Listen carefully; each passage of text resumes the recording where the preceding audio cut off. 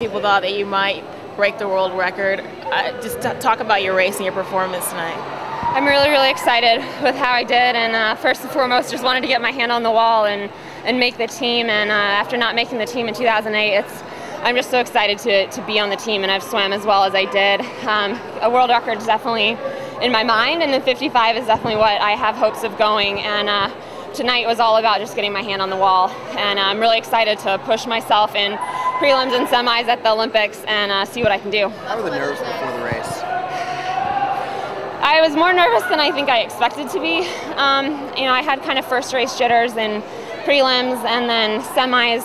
I feel like I'm able to kind of deal with how I feel when I'm swimming and make it work for me. And tonight, once I walk out there, I'm not as nervous. You hear the crowd, the lights are awesome, and just being able to stand up there and have fun with it was awesome. Compared to 2008, I was such a nervous wreck, and so definitely enjoyed it more this time around. Okay.